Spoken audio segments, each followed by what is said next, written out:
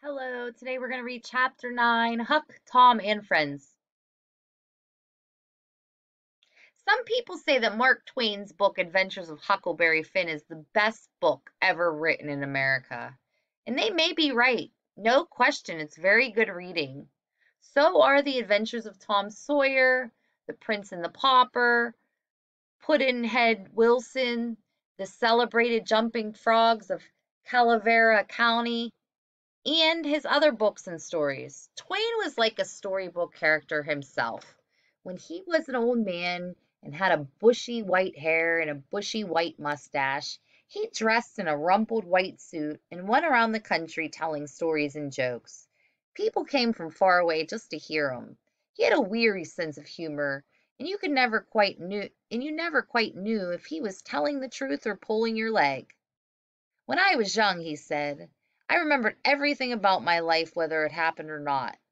Actually, when he was young, he had the kind of adventures that boys had in Mississippi River town, and later he put most of them in his books.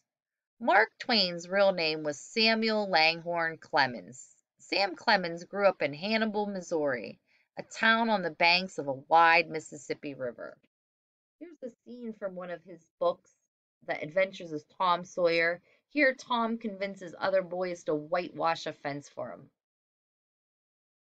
Back then, Hannibal was a sleepy place until a riverboat appeared. Then it came to life, and all the boys in Hannibal wanted to be riverboat pilots when they grew up. Sam became one for a while. Riverboats seemed sometimes got stuck in shallow water. It was important that the pilot know the depth of the water. The call Mark Twain meant water 2 fathoms, 12 feet deep. That was safe water. In Hannibal, young Sam Clemens was an apprentice to a printer. The printer was his brother. Sam gave his brother a hard time, but he did learn about the printing trade. And he began to write mostly humorous stories. Then he caught the wandering bug and drifted around the country. Later, he traveled to the Middle East and other faraway places and wrote about what he saw there. But before that, he tried to be a prospector to find silver in Nevada, where some people were striking it rich. He never hit a load of ore, but he did find a subject for his pen, the mining camps, and he turned them into a book called Roughing It. Then he was off for San Francisco, where he got a job as a newspaper reporter.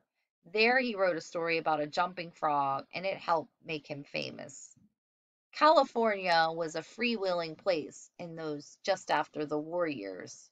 Cattle ranching and fruit growing were replacing mining as a source of income. And Nevada's silver, pouring in from the fabulous Comstock lode, was making San Francisco rich. That city was the literary capital of the West. It was a good place for a young writer to be. Mark Twain had a way of writing that made people chuckle and then realize that he really had something serious to say.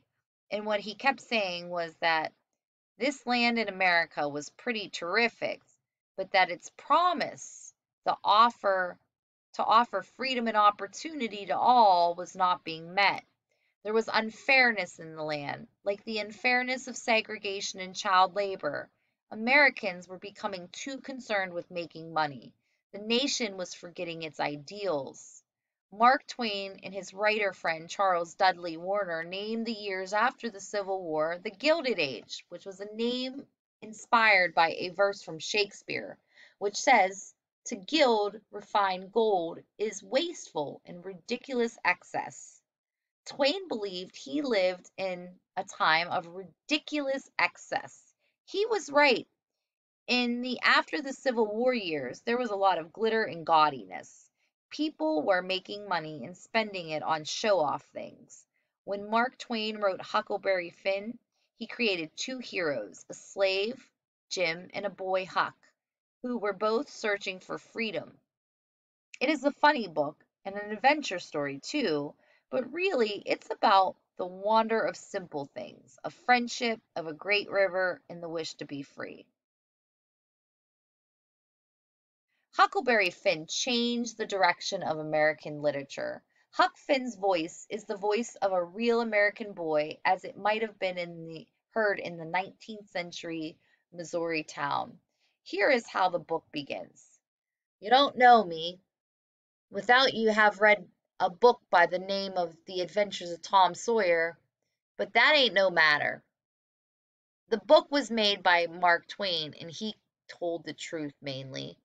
There was things which he stretched, but mainly he told the truth. A great 20th century American writer, Ernest Hemingway, said, all modern American literature comes from one book by Mark Twain called Huckleberry Finn. There was nothing before. There has been nothing as good since. Sam Clemens spent his boyhood in the antebellum before the Civil War years. After the war, people like to think of the years as uncomplicated and idyllic, which means charming, charmingly simple, which wasn't quite true.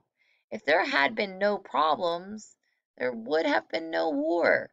But for a boy in a river town, it seemed a mighty good time.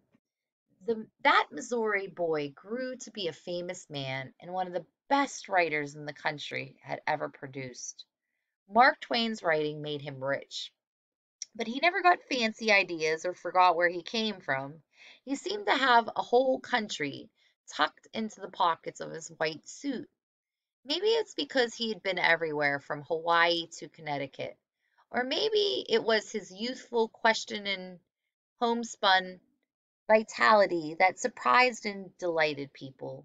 Even when he was an old man and looked like a polar bear, he could still think like a child, which isn't a bad thing.